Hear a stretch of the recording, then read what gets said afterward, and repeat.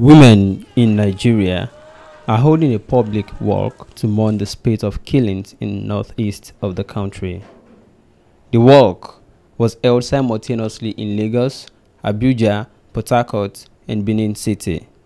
In Lagos, the walk was coordinated by women groups including the Women Arise for Change initiative led by female activist Jo Okeyi-Odumakin, Media Concern for Women led by Olufemi Kayode, among others.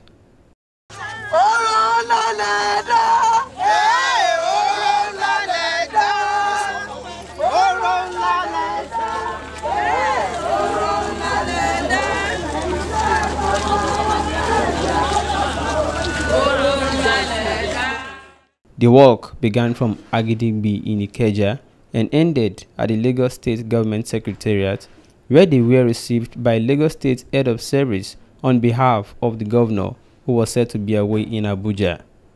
The women called for government's drastic action on the killing and abduction of children in Borno and Yobe. Please, we are not 9 months pregnancy, please. Help us. They should stop killing our children. We are crying. We are mourning. We can't be all brothers in uniform. They have wives and children. First of all, is to show our unhappiness at the killings happening in the northern part of Nigeria.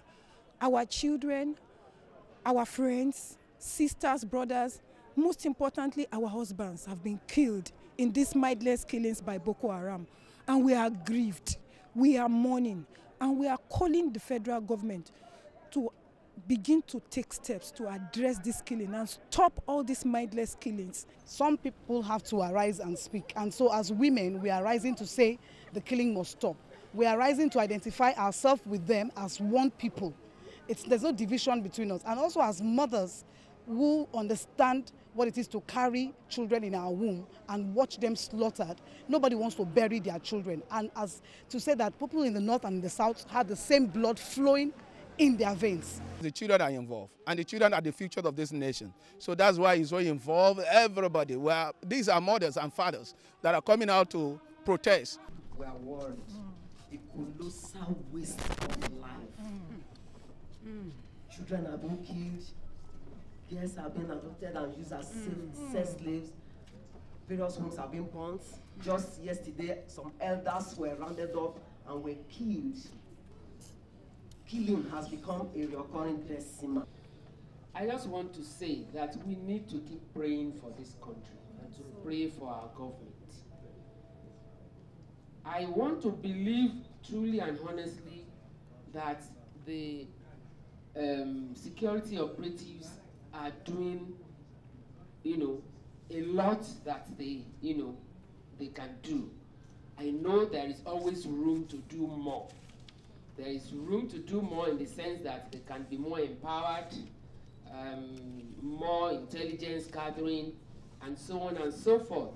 And I want to assure you that this message will get to where it is supposed to get to. We will relay this message to the government, and I am sure that even the governor himself will push it and escalate it further to the powers that be up there.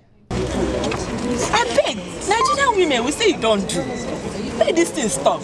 If federal government no know wetin, make they tell us say they no know wetin they go do. But if they get wetin they go do, make this killing stop. Make they do it now. Make this thing stop. We don't tire. Olawoye Shegun, Citizen Reporter, Nigeria.